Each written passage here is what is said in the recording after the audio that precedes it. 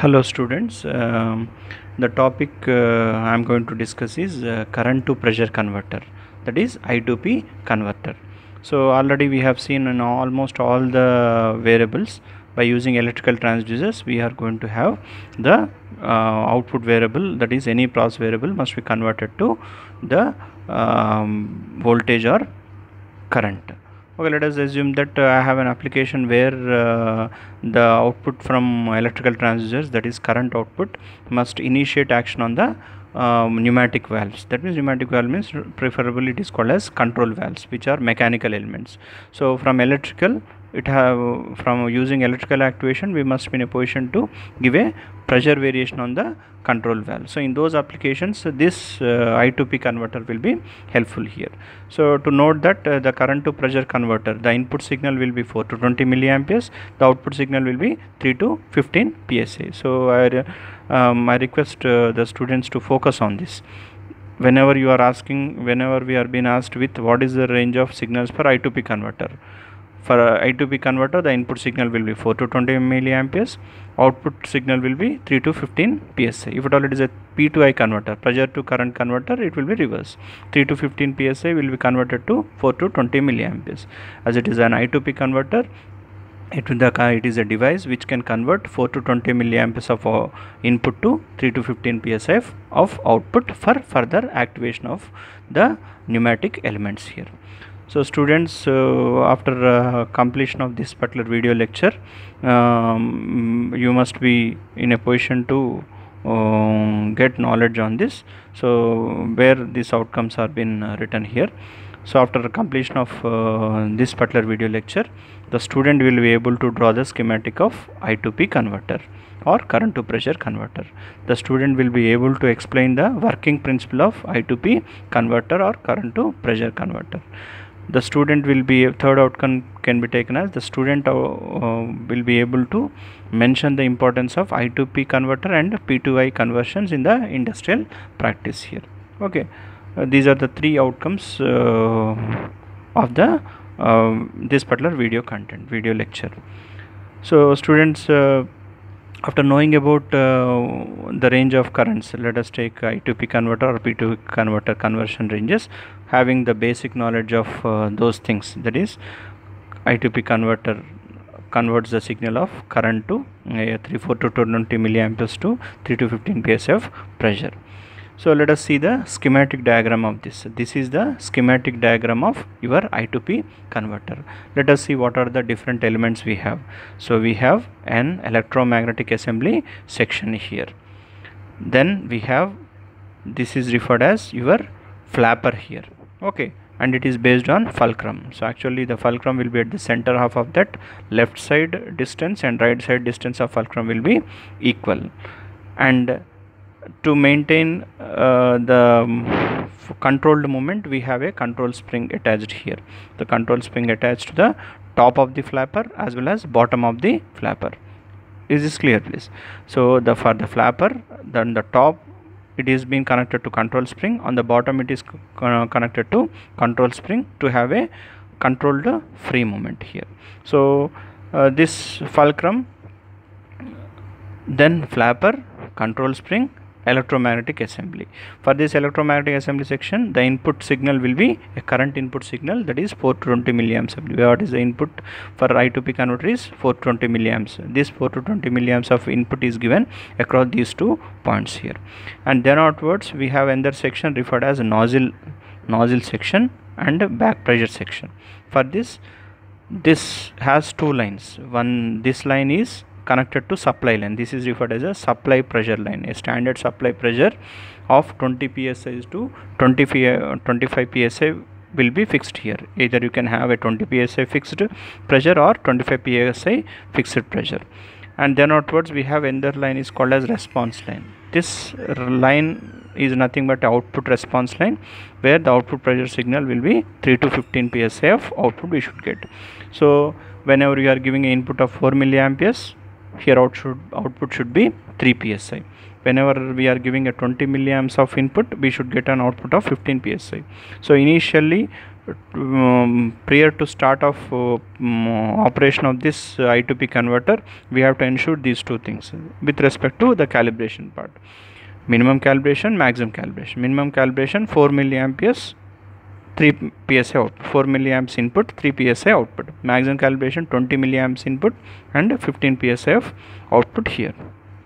So based on this flapper movement, this nozzle will be taking the position. So you can observe here there is a clear gap between the flapper as well as nozzle.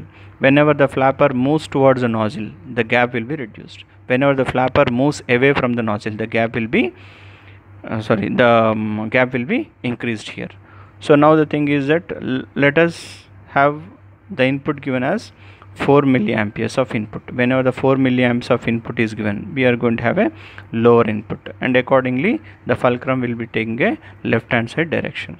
And whenever it is taking the left hand side direction, let us assume that it is coming down, it will be moving up. So whenever it is moving up, automatically we are going to have this particular nozzle gap will be reduced. The distance between flapper and nozzle will have accordingly some gap will be there. So whenever the gap is there, more gap is there, more pressure will be exerted from this. Whenever you are having a limited gap, we are going to have a limited pressure exerting from this. So let us take a 20 psi of pressure is coming here. So this pressure send will be passing through this path and also through this path. Based upon the release of pressure, remaining pressure will be outputted here. So whenever you are going to have a more gap across this particular point, so more pressure will be exerted outside. So decreased pressure will be taken as output here. Whenever the gap is less, so whenever the gap is less, that means the distance between the flapper and nozzle is going to be less. Automatically there will be more back pressure. Why? Because the pressure releasing will be less. Whenever the more back pressure is there, this back pressure will be coming towards a response line where you can expect a 15 psi of pressure. So accordingly, based upon the current given, so this coil will be excited, based upon which, due to the magnetic field, it will be attracted towards the magnet, or it will be deflected, repelled away from the magnet. So accordingly you are going to see the direction across this point. So now I have taken the same thing. Let us take, I have written a working principle on this. So please focus on this working principle. As delta I increases, that means the current is going to be increased. The flapper to the left will be attracted towards the electromagnetic assembly. So you can see here.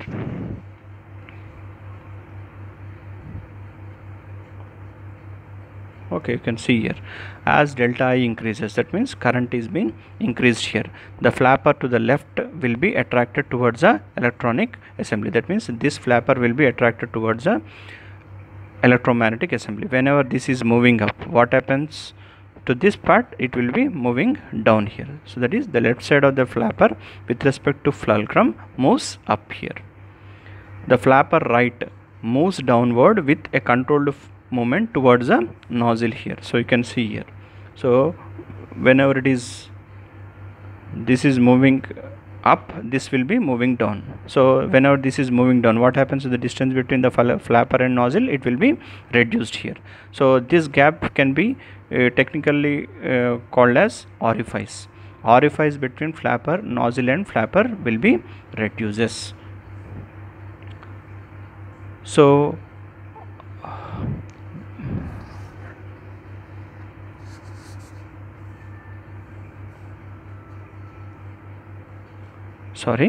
so the orifice between nozzle and flapper reduces, resulting a back pressure across the pressure channel. So you can see here.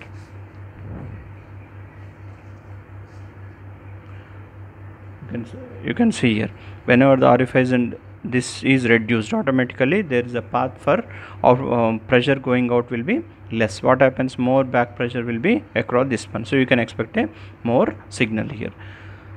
Orifice between nozzle and flapper reduces, resulting a back pressure across the pressure channel, that means response channel.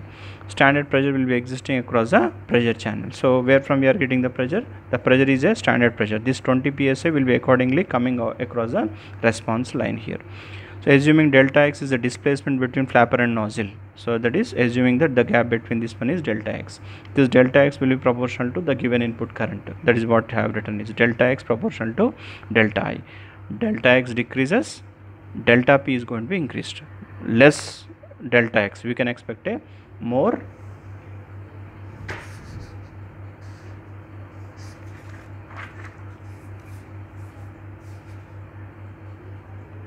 less delta x, we can expect a more output here. So that is what I have written here. Delta x decreases, output pressure will be increased. So equivalent pressure output, so equivalent pressure output of 3 to 15 psi proportional to 420 milliamperes will be obtained here. So preferably prior to process operation of I to P converter, minimum and maximum calibrations are performed. So I have discussed while discussing about the sketch, input 4 milliamperes, output should be shown as 3 psi. Our input is 20 milliamperes, output should be shown as 15 psi. These two adjustments are referred as minimum adjustment or maximum adjustment. Minimum calibration or maximum calibration, or otherwise zero calibration or span calibration. Please remember these things. Minimum calibration or zero calibration are one and the same. Maximum calibration or span calibration are one and the same here. So to have a note point, I have written one more thing here. For measurements, P to I conversion is required here. So whenever you are going to do the measurement, we must get an electrical output. So there what we are doing, the temperature must be converted to voltage or current, the viscosity must be converted to voltage or current, density must be converted to voltage or current, level must be converted to voltage or current. In voltage and current, preferably current must be taken. So any variable 200 to 1000 degrees centigrade must be converted to 4 to 20 milliamperes. This is for temperature transducer here. So any, let us take, I am taking a mechanical transducer. So mechanical transducer is converting the temperature to pressure here. This pressure must be converted again to voltage. This can be done using P to I converter. So whenever you are going to activate element, for activation of any final control elements like control valves etc., I to P conversion is required here. So preferably what we can say is, for measurements P to I conversion required. For activation, I to P conversion is going to be required here. So we have current, convert that to pressure. To activate control valve, we have pressure, convert that to current for measurement here. So this we have to remember here.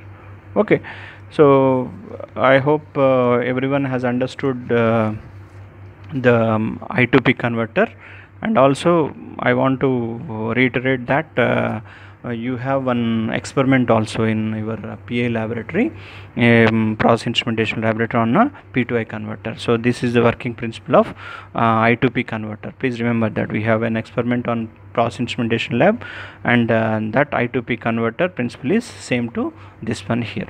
So that is after completion of this video content, hope you will be able to draw the schematic of I to P converter. You will be able to explain the working principle of I to P converter. You will be able to mention the importance of I to P and P to I conversions. Okay students, thank you.